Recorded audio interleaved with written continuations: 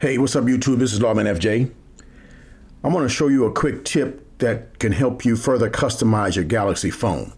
Now this works on different Galaxy phones, not specific to any one, but you got to install this app from Samsung that helps you extend your customization, okay?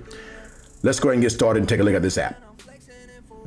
Now the app I'm referring to is the Good Lock app. You may have heard of it, you may be using it, but it certainly can offer some more customization to your phone. All right, so when you tap on this app, you open it up, you're going to get some different tasks that you can use to change on your phone. So they have different names for them, like the task changer, for example. You got to install another app to make it run, make it work. And when you turn it on, you're going to be able to customize this task changer with different layouts, okay?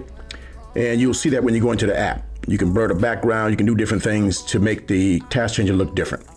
Now, what I want to talk about today, because someone on YouTube asked me about it, is the home screen. Now, in the home screen, when you try to set up your grid, you get the grid that offers these right here, right? So normally it comes with 4.5, 4.6, 5.5, and 5.6, all right? That's what you get. If you add the Good Lock app, you can go to 5.7. So you're going to see this when you add the Good Lock Home app, you're going to see this into the home settings, and you're going to be able to do that, all right? So when you download the Good Lock app, you go into Good Lock, you got to have the Home app installed, all right?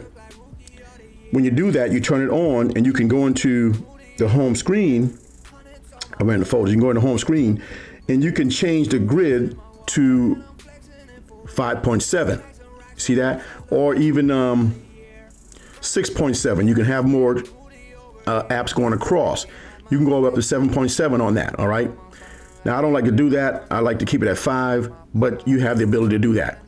You can change this customization here to whatever you want, 5.5, 5.4, 5.6, 5. I wish they had this one more, like maybe 5.9 or something like that. You know, you could go to up to 9. That would be great. But once you set this up, you hit apply, it's going to change your grid to 5.7, and you're going to see that you're going to be able to get more on your screen. Let me change the wallpaper. Let me show you what I'm talking about. So when you look at the screen right here, you see that these icons are the widgets are a little bit more, they're a little slimmer, okay? And that's because you have that 5.7, you have that 5.7 grid there, all right? They're a little bit slimmer, and I like that, a little bit sleeker. Now, you can also add more to the screen. Before I change to 5.7, I can only get 3 of these widgets on here. And when I change to 5.7, I could add one more widget, all right? So you get more on the screen as well, all right? So it's benefit in that way also. I think it's a good tip, a good feature, and a good way to customize your phone further. So check out the Good Lock app, and you're definitely gonna like this because it's gonna give you some more customization for your device, all right?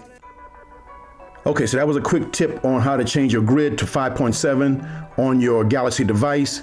You can use the Good Lock app to do that. If you got any questions, hit me up in the comments. If you like the video, give me a thumbs up. And don't forget to hit the subscribe button down below for more videos like this. This is Lawman FJ, out.